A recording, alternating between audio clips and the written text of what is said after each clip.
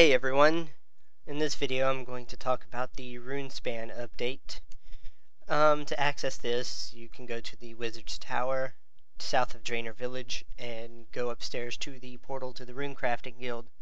This portal will also allow you to travel to the Runespan as well. And if you have a high enough level too, it will give you the possibility of going to two different locations within the Runespan, the first level or second level. You can also choose to talk to Wizard Finix right outside the portal, and he has the shop. The shop contains the Wicked Robes, which increase the abilities of the Wicked Hood, as well as they make you lighter.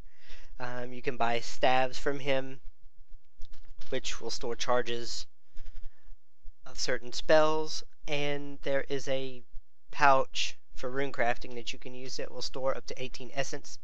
I've heard that this pouch degrades to dust, so once it's used up you'll have to come back and buy another one, although I haven't had this confirmed or anything. There's also a Steam ranks you can buy. For those of you interested in going for the trim completionist or maintaining that, you will have to earn or buy a Steam rank 1, which I hear takes quite a while. The way I calculated, or heard it calculated, it's around 100 to 120 hours of Runespan work. Yeah, so if you're going for that, be prepared to stay here a while. Yeah, that's pretty much not bad. Of course, you can also buy colors, different color of Wicked Robes. To start off with, I did the tutorial, so I'm going to briefly show that on here now. It basically gives you an overview of how the game works.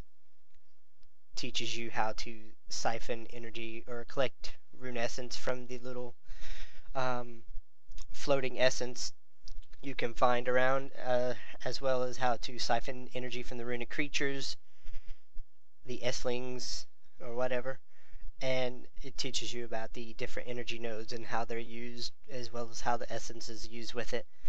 But yeah, that's pretty much it about how to runecraft in here.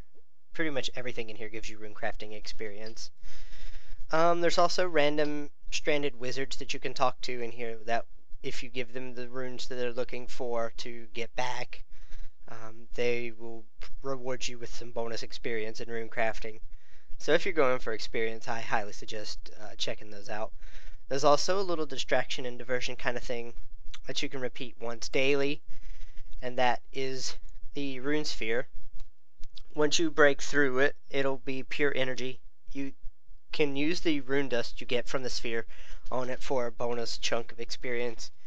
When this update was first released, this sphere would count towards your one daily encounter with the rune sphere. So at that point in time, I would suggest to not do the tutorial if you were planning on doing it in the game with friends. But I heard from a QA that they have now fixed that and it should work normally. So if you do it in the tutorial, you should be able to do it again in the actual game and it, not hurt you much. But anyway, I'm going to show some footage of me going through the first, second, and the third levels while I talk a little bit more about the update. The floating essence is what gets you started. It provides the initial essence that you need to start. All you have to do is click on it to siphon the energy into rune essence. It'll give you up to 25, so that's all you can use. There's creatures around that you can siphon energy from as well. And by doing that, you will actually gain runes and use up rune essence, but when the creature dies, you earn more rune essence back, so that's no big deal there. In fact, that's probably one easy way to get a lot of essence pretty quickly. You can also chip away at the creature. Chipping away gives you rune essence and requires 10 runes below the creature's level.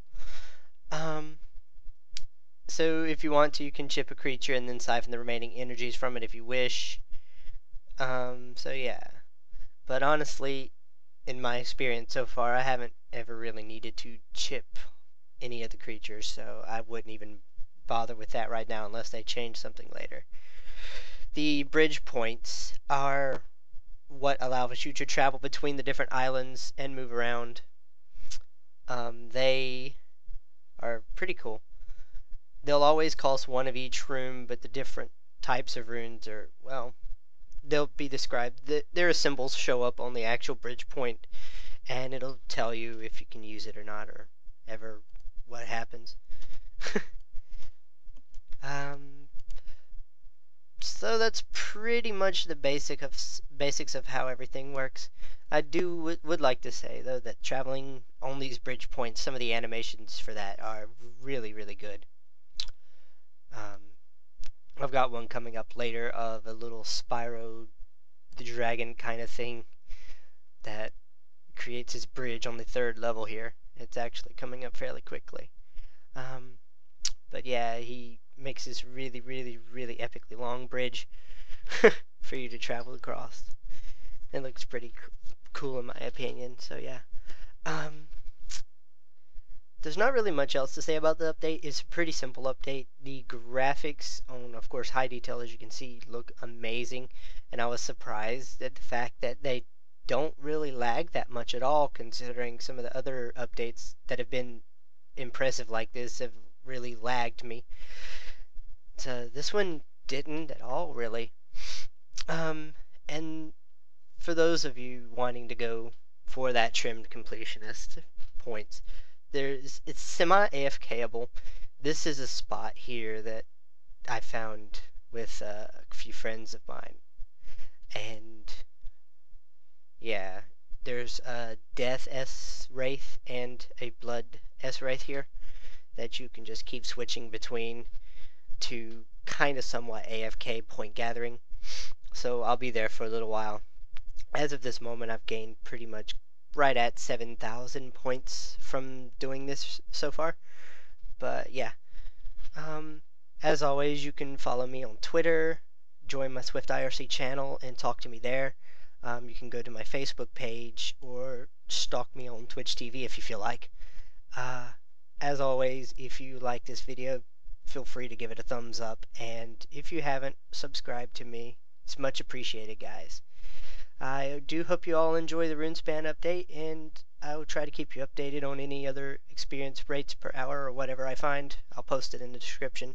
Thanks for watching, everyone, and we'll see you next time.